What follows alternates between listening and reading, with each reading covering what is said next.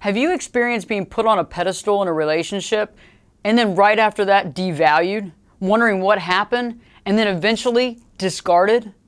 Well, if this has happened to you, you might have been a victim of love bombing. Hi friends, hi community, Ashley Berges here today, and today I want to define what love bombing is. More often than not, we get love bombing confused with real affection, real romance, and real love. And then before we know it, we see another side of the situation. So let's talk about love bombing and what it truly means. So love bombing's definition is an attempt to influence somebody by demonstrations of attention and affection. Now, in the very beginning, when somebody is love bombing another person, they're giving lots of affection, lots of attention, gifts. They're smothering them with this attention, but for many people that experience this, they love it and they crave it because they haven't ever experienced that type of attention, that type of love, that type of affection, and so they're eating it up, right? And that would be one thing if this continued forever. But the problem with love bombing is that eventually that stops and another cycle begins. You know, it's interesting because love bombing is really a cycle of abuse because it's used to do what? It's used to manipulate and to control. Okay, so think about it. When somebody gets you into a relationship and in the very beginning they're showering all this attention, all this affection on you, giving you all these things, making you feel like you're this amazing person, putting you on this pedestal, and then eventually pulling it all away. Okay? And so that makes the person that was on the pedestal want to get back to those days of being on the pedestal, right? So eventually we think that somehow or not the cycle is going to go back to the way it was, but the problem is that it never goes back that direction.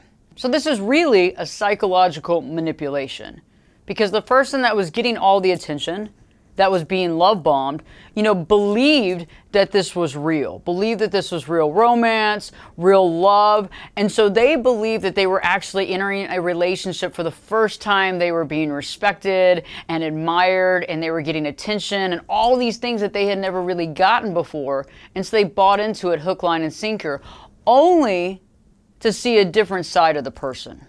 I want to give you a little bit of backstory on love bombing because this can be kind of interesting because then you get to understand where it kind of originated at and then how it applies into relationships today. So really they did a lot of studies about how cults, right? So religious type cults, how they recruit members in. Right? And so this is something that they would use where they would be all affectionate and giving attention and lots of smiles and all that amazing energy when a new recruit would come in because the person would come in, you know, to try to fit in, to try to find a family dynamic, right? To find people that loved them and cared about them. And so they bought into it. Right? Because everybody was happy and loving and smiling and let me help you and let me listen to what you have to say and we're here for you and we're going to be your family.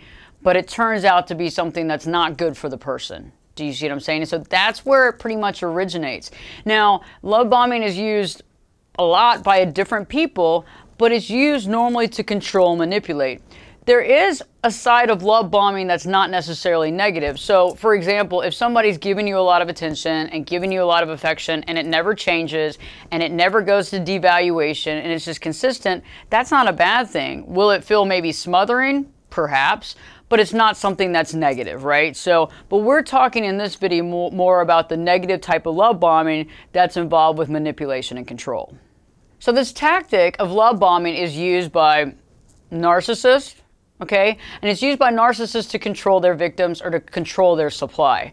You know, the same thing is used by pimps, right? To control the women that's working for them just as much as gang members to control the lower tier of gang members to get them to do what they want. We're going to bring you in. We're going to give you security. We're going to give you safety. We're going to give you a place to live. And they give them all this love and shower them with all this attention.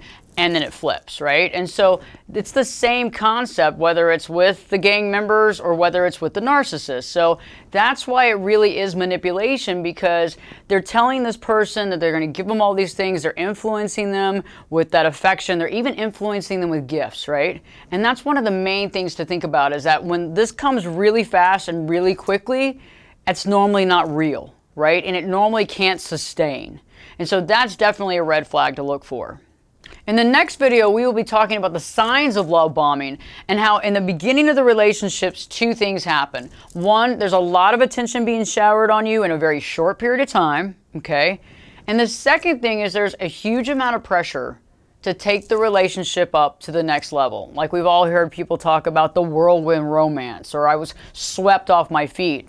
Okay, there you go. So there's a lot of pressure to go from, well, we just went out on our second date to we're talking about marriage, children, moving in together, all these things very quickly, okay? And these should be red flags for you. Because in order to have a healthy relationship, we have to get to know somebody. We don't just fall in love with somebody the first time we see them.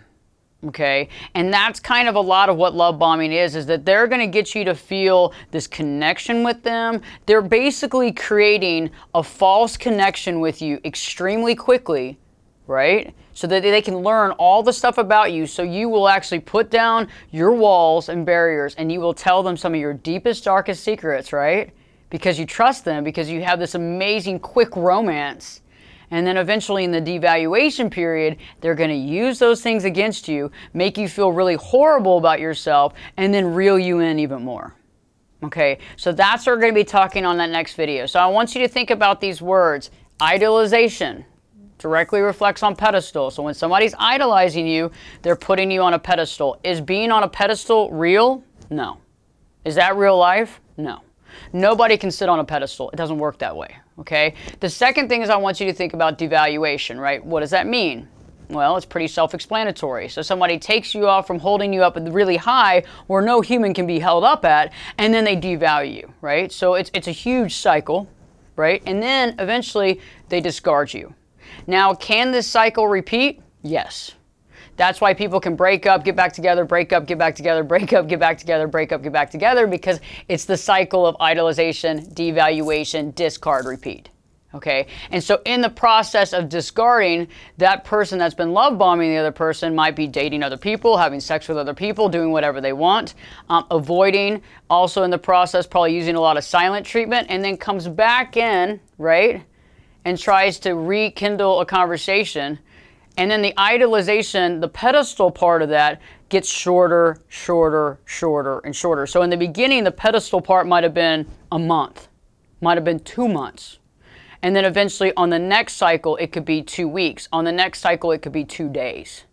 Okay? And so that's reeling in your victim, because the victim wants to feel like they felt in the very beginning.